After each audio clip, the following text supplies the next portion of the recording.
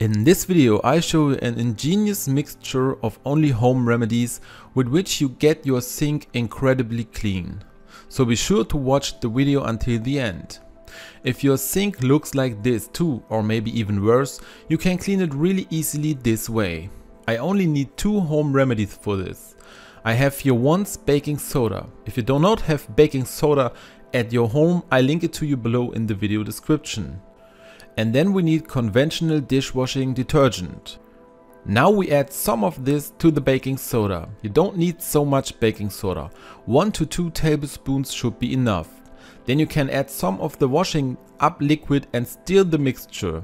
Then you can see if you need to add more detergent. In the end you should get a paste like this. With this we can now clean the sink really nice. But first we have to lubricate it. Later I will show you how the result looks like. I have now taken a pastry brush. You can also take a normal brush or simply a rag and then distribute this mixture in the sink so that really everywhere is also something of the mixture. When you've distributed everything really nicely, it has to soak in first. I leave this mostly for about 30 minutes, and when the time is over, then we just have to wipe it off. And our sink really looks sparkling clean again, as you can see right here in the video. First of all, you take a cloth, which you then make a little damp and wipe everywhere once nice over it. You can also let the water run during this time or wring out the cloth every now and then in between and moisten it again.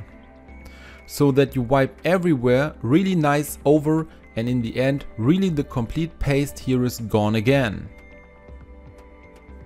After that you can see that the sink is much shinier, so you get the sink really super nice and quickly clean again.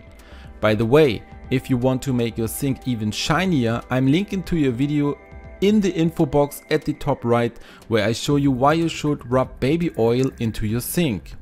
Be sure to check it out too if you want your sink to shine even more.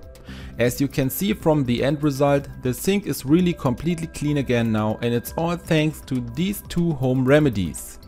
If you liked the video, then I would be really happy about a thumbs up. Feel free to write me in the comments if it worked for you too, and don't forget to subscribe to this channel and activate the bell so you don't miss any new video.